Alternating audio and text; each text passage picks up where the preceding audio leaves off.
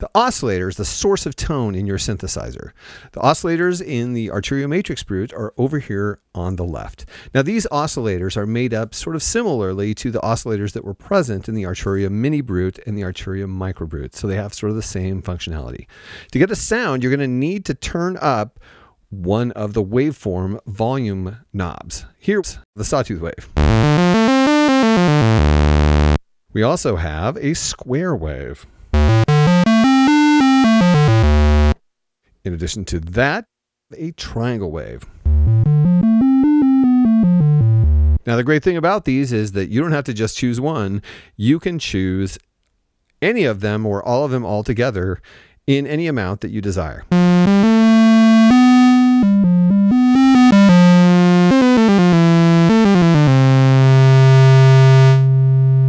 When you add these all together, you get a more complex waveform, and any oscillator that will allow you to create complex waveforms is a great oscillator.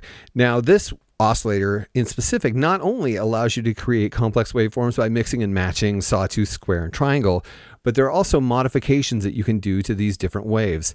The Ultrasaw on the sawtooth gives the sawtooth a flavor like it's multiple sawtooths happening at once, slightly detuned.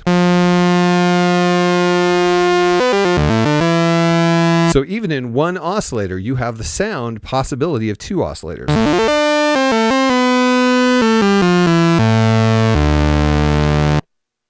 The square wave has the ability to have its pulse width modified.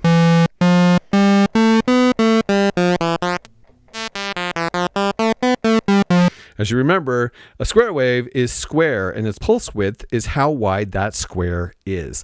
As you adjust the pulse width, it goes from square to rectangular, making a more nasal sound. The triangle is unique because the functionality that it has associated with it, it's called the metalizer, and this is a wave folder. It basically folds the wave shape of the triangle, creating a new timbre. And this timbre is really cool because while it is analog, it sounds very digital.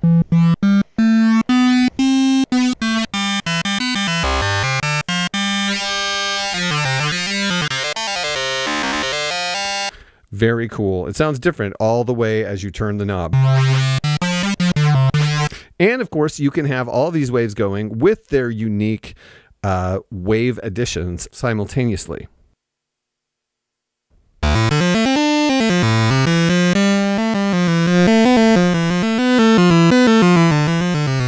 So you're capable of creating really complex waveforms with this oscillator.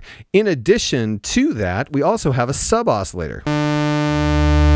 The sub-oscillator is a situation where the waveform's frequency is divided in two to create a waveform that is an octave lower in frequency than that which the oscillator is set to, allowing you to create a bassier sound.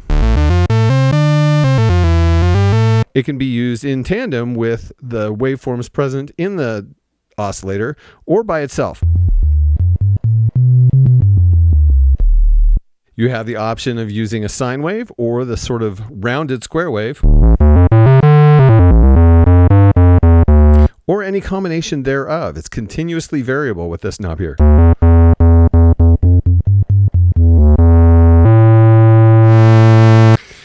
And lastly, we have the ability to set the frequency we want for this oscillator. If we go to the coarse frequency, in the center,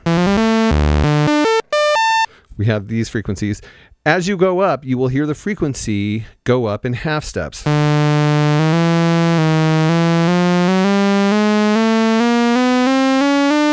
When you hit the octave, you'll see the light come on. So it makes it really easy to change the frequency of this oscillator via octaves.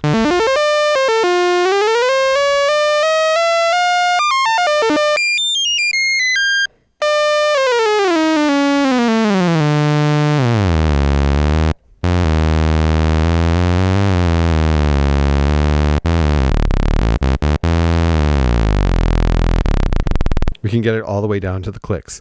Now, also, when you're playing and you want to tune oscillators to themselves, as these oscillators are analog, they do sort of vary in tuning, or you want to tune to an external source, you have the fine tune. which alters the tuning slightly in order for you to completely make yourself in tune with the oscillators or external sources. That is the oscillator.